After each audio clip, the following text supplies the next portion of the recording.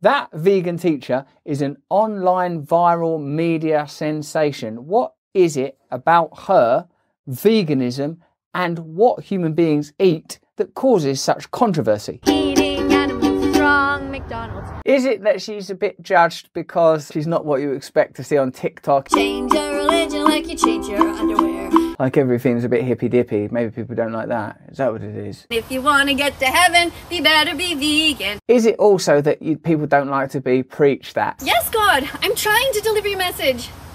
I know, but I was just about to turn the camera on and then the devil came and broke my zipper. What the fuck do I do? I'm vegan myself, but I've always tried to stay clear of that kind of political aspect, or at least the evangelical aspect of veganism. But the fact is that our diet and what we regard as sacred have always been intertwined. Early societies, hunter-gatherer societies, of course, worshipped, revered, held as sacred the meat or food that they hunted and was an integral part of their diet.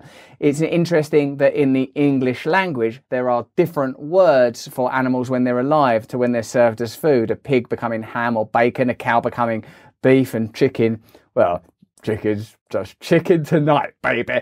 But for me, there is something about the way, not eating animals necessarily being fundamentally and entirely wrong, but it does seem that it's something we need to keep at arm's length. And this vegan teacher, or that vegan teacher, in the very first joke of hers that I've seen, is sort of satirically and humorously claiming a divine connection, which societies have always done. Meat-eating societies, the apportioning of meat was sort of integral to Greek society. In fact, the word carnivore, of course, comes from the same root as carnivore and is about the way that meat is apportioned among members of society or a tribe. Who gets what cut? Who gets the best bit of the sacrificial oxen, of the object that is required for us to remain alive? On a more obvious biochemical level, we are kept alive by what we eat, and what we eat becomes us. So my own veganism and my own participation in the vegan festival next year, should it go ahead, is it's important to me,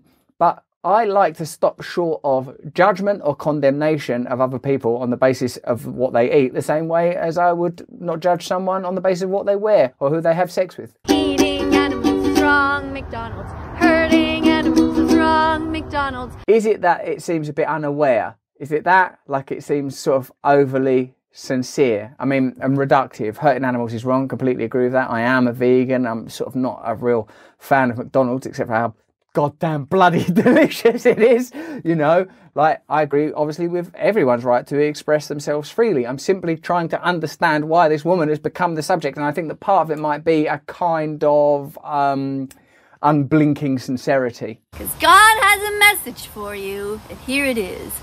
Why the fuck aren't you vegan yet?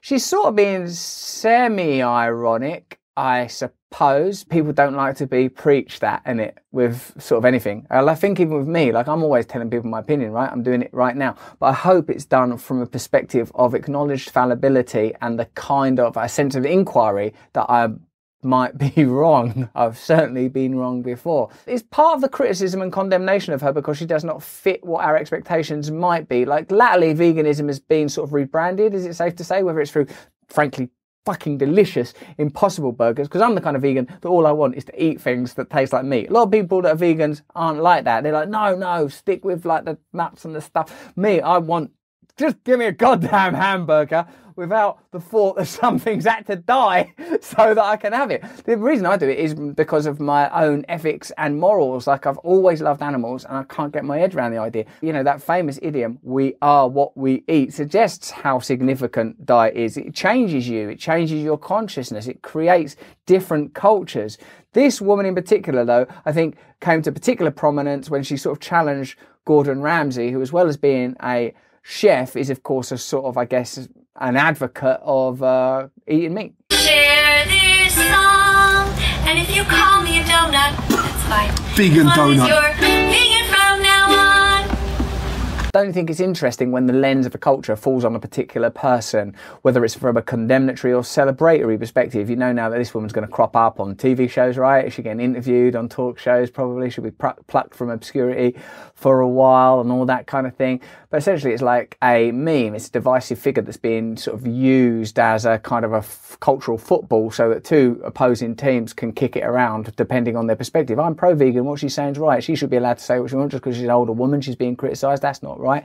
Whereas the other side, like, who's she telling us eating meat is normal, it's ordinary? Why do you think we got these teeth for? Everyone will sort of really advocate for their own belief system, and this vegan teacher is either a fortunate or unfortunate subject of that debate. Gordon Ramsay doing his response video of like eating a burger, that shows you that there is some polarity around it, that people are affected by this. People want a comment on it. Don't you sometimes think, like, what things in culture would you have elevated? Me, I think if I saw this on my phone, I'd just go, okay. You know, I don't think that I would see this as, let's make this centrifugal. I don't know how it happens. That's basically what I'm saying. I'm trying to break down what those factors are.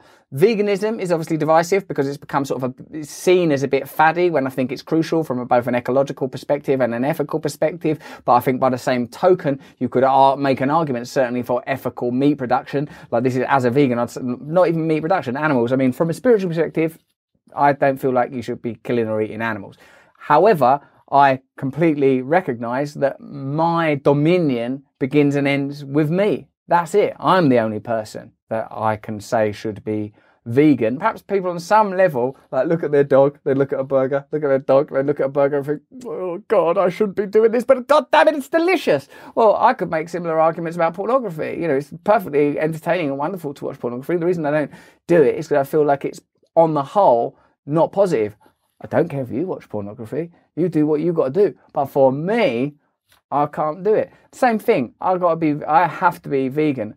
And I feel actually, in retrospect, I was culturally bullied into it. I was vegetarian. I'm vegetarian. Come on, a bit of cheese. No, not cheese. No, just the cheese. I really like it. Thing is, I tell you this: once you stop eating cheese and eggs, all of it, it's like, I think, I'm not eating the effluvia, menstruation, and byproducts of the sex lives of animals.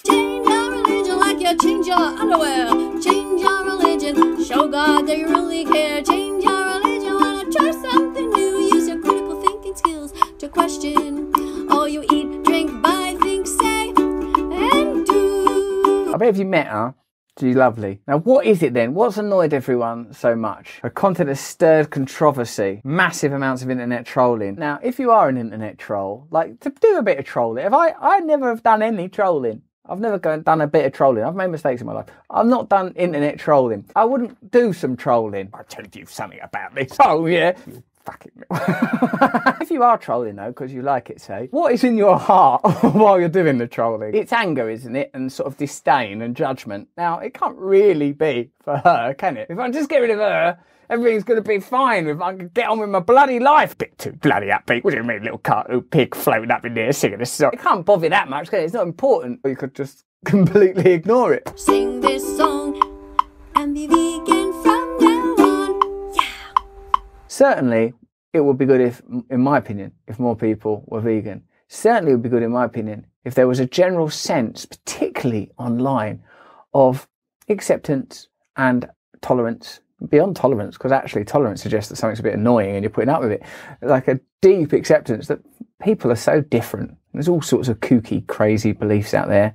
And me, all right, people like to eat meat. People I love, people I live with eat meat. For God's sake, my wife. Change your religion. You know, just you be you, I'll be me. Let's try and be loving and accepting of one another and see if we can conceive of a better and more beautiful world. Certainly part of that is going to be an acceptance that people are different from one another. If that vegan teacher can teach us anything, it's not actually about veganism or eating meat. I think it's about allowing people to express themselves and indeed to oppose other people's views, hopefully in good grace and in good humour, knowing that for now at least, we all share this planet together. And that's why I've written a little song. Be more tolerant of one another and show God that you're his mate and his brother. Oh God, old son.